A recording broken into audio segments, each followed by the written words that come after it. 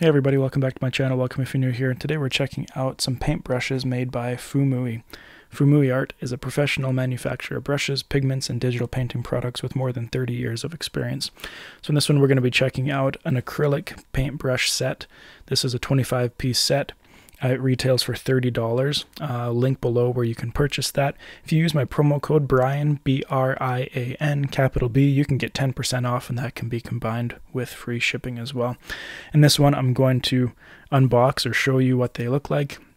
We'll go through what is in it, and then I'll do a couple of paintbrush tests, and then I'll give you my review after using them on my own for a little bit as well. Let's jump into this one. All right, let's open these up for first impression.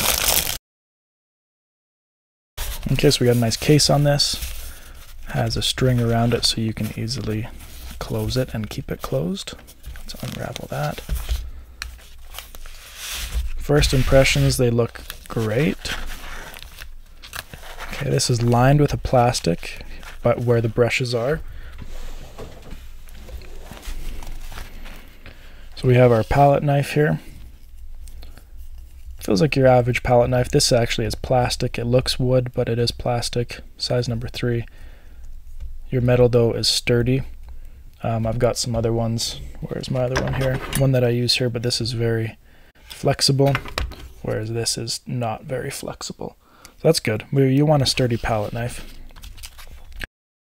So overall, this is looking like a very nice set of paintbrushes. I'm going to try it out now, and I'll use it a little bit, use a few of these. I won't get to using all of them, but I will use a few of them to kind of test it, see how they behave with paint, see how they wash, see how they dry, and hopefully they'll hold the bristles and hold their shape. So yeah, let's test this out. Alright, before we get too deep into it, I did want to go through exactly what was in here. So as you can see, we have our one palette knife, we have 2 wide flat brushes, we also have 5 just regular flat brushes, we have 5 filberts in here, we have 3 fan brushes, we have a dagger brush, we have a cat tongue brush. Sorry, I'll pull those out for you. There's your cat tongue, here's your dagger. We have 2 angle brushes, 3 round brushes, and 1 rigger brush in the end. So you got a whole array of tools here that you can do a lot of different things with. This is a really good variety pack. I often don't see this much variety in one, especially with fan brushes. I find fan brushes very hard to come by. So the fact that they have 3 different sizes in this one is a big plus. I don't see cat tongues very often in these. I don't see dagger brushes very often in these right here. A nice rigger brush in there as well with your rounds. Usually it's just round brushes. This is a super good variety set. I'm really looking forward to testing this one out here. Okay, so I went around a few tests here, give you more of a feel for how these brushes actually are. This one I've used already, and this one I haven't. I use this one on a wood painting that I've been doing because I paint often on wood, and I wanted to see how it held up because these are quite soft bristles. I wanted to see if it kind of made them fray a little bit, because oftentimes with other brushes I've used, they'll start to fray, they'll start to bray out. If you see this one right here, it started to kind of fray out here, and it did that quite soon into using it. I did use this one, and so far so good. There were no lost strands. It dried nicely. It dried a little bit kind of curved there, but that's because of how I had set it down. This is one I didn't use, so I wanted to kind of compare it there. But so far, painting on wood, which is a little bit rougher, they've held up very nicely on.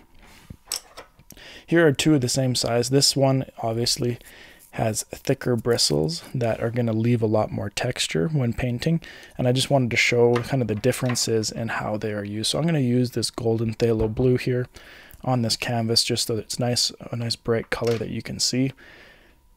Put a little bit down here on my palette. So I'm going to load this one up first, and I'm just going to do a nice streak here.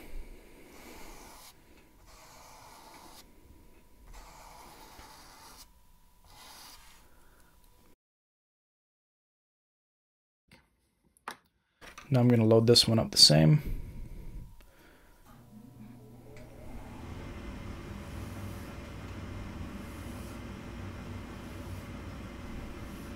didn't quite get enough on it. Let's load that up a little bit more. Now it's brushing that on nice and smooth. Fantastic. I'm going to show you a close-up so you can check it out for yourself.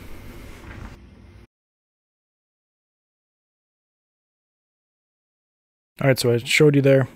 Nice, smooth application with these brushes. Now, one other thing I wanted to test here was with fan brushes. Now, I feel I've struggled with fan brushes, finding ones that hold their shape very well. I often find that once fan brushes get wet or get too much paint on them, they kind of clog together and they don't form that nice fan look that you're going for here. So I'm just going to pull out some yellow light Hansa here.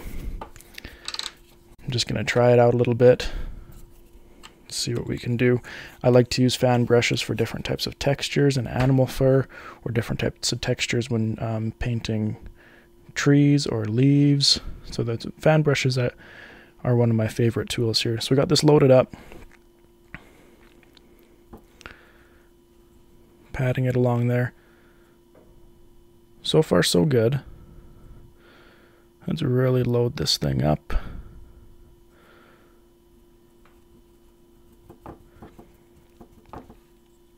It started to bunch together a little bit here, but that's just, well, from what I've seen, that's common. But it isn't bunching together a ton. I've seen some that bunch together a lot more than that. I'm just going to rinse this off here.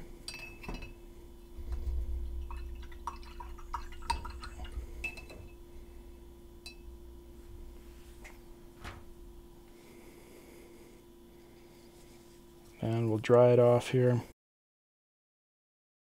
Alright, so I would have to let that dry a little bit more. As you can see, it has bunched together a little bit, but just with the paint, it actually did a fairly good job of holding its shape. And that's kind of the part with using fan brushes, is you do have to just use them accordingly, right? You're not going to load up the whole brush, you're going to load up just the edges there where you do need that to be done. Alright, this palette knife here, as I said, nice solid metal piece.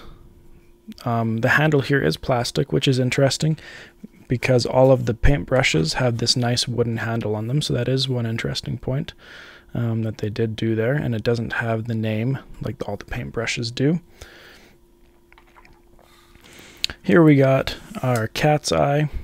Now this is a paintbrush, a type of paintbrush that I haven't used very often, but that is a nice one there. I'm going to get some chromium oxide green going on here,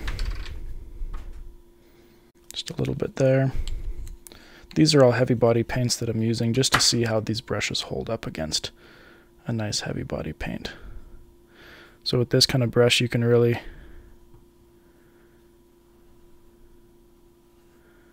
create that nice fine point. You know, I could easily go in afterwards, add some little highlights, and these would make really nice close-up leaves.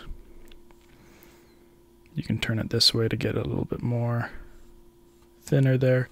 But that is a nice tool that has a nice point on the end. I do like the addition of the cat's eye. Or cat's tongue, sorry. Not, I probably said cat's eye before too. Cat's tongue. Alright, I'm going to just use these on my own a bit more. I'm not going to record the whole thing, but I want to test out a few more of them, and then I'll give you my overall review. Okay, so I've been able to use these a little bit more. I've had them for about a month now, actually, and I wanted to give you my full thoughts and review on them. In terms of quality, I really like the wooden feel that these have. They're nice and light. They're not heavy in the hand. You're more easily able to maneuver them. They feel nice and solid as well. The name looks nice on there as well. Little side note. So far I haven't had any brush hair loss from any of the ones that I've used. Note, I haven't really used all of them heavily, obviously. I use angular brushes a lot more with the mixed media wood paintings that I do. And so far they've held up really nice, the couple of angle brushes that I've used here. That's a really important thing, that I'm not losing brush hairs when you're painting. It's a very annoying thing. So far so good with that. I'm very pleased with that. These are synthetic hairs, and synthetic hairs bounce back really easily, which is really nice, so they're holding their shape better as well. Oftentimes I get brushes that end up looking more like this. I don't know how well you can see that, but they really start to almost like split or fray at the end there, and that causes issues when I'm painting in tight corners and then paint gets where you don't want it. So far these have been really good at holding their shape, and I'm really impressed with that as well. These bigger brushes are even lighter, but so far this one has done good at holding its shape, which has been nice, because I find these types of brushes to be the ones that lose hairs faster than other ones, but so far so good with this one. One just random note that I don't know why this one doesn't have, the palette knife doesn't have a wooden handle or doesn't have the name engraved into it, but the actual palette knife metal piece itself feels very good quality. It's nice and sturdy, not flimsy like the other one that I showed you, so I am impressed with the actual metal piece. Just not quite so sure about the handle there. In terms of variety, you're getting a wide variety in this pack. I often don't see quite the variety that you can see here in this one. I'm not going to go through them all again, but I really like the variety that you see here. In terms of price, we're looking at $30, which really isn't that bad for the 25 different tools that you're getting, plus the case that you're getting as well. You can keep yourself nice and organized with this as well. You can also use my promo code, just Brian, B-R-I-A-N, capital B, and that's going to get you a 10% off on their website. Plus, that can be used with free shipping as well, which is really nice. So you're actually getting these for, in my opinion, a very good steal of a deal here. I'm impressed with these. I hope that you will be too if you check them out. Make sure you check out their website for other types of paintbrushes as well. They have really nice watercolor paintbrushes. They have oil paintbrushes. They have model paintbrushes, all different types of paintbrushes for different types of projects that you're using. You can use my promo code for any of those as well and get that 10% off there as well. So this is the first week of January 2024. If you're watching this quite a bit later, feel free to comment below or send me a message and ask how they're holding up still. I plan to continue to use these in the long term, so I really am interested to see how they go, more than just like a month of using them as I've used them right now. As I can see, I think they're going to last a long time, and my paintbrushes get no, I wouldn't say abused is the right word, but they get used pretty heavily, especially the angular ones that I really like, or some of the smaller flat ones as well. So feel free to message me and I'll update you on how those ones are. I'll link below where you can find these. Make sure you use that promo code if you're interested, and we'll see you next time here on Brian's Lone Artist.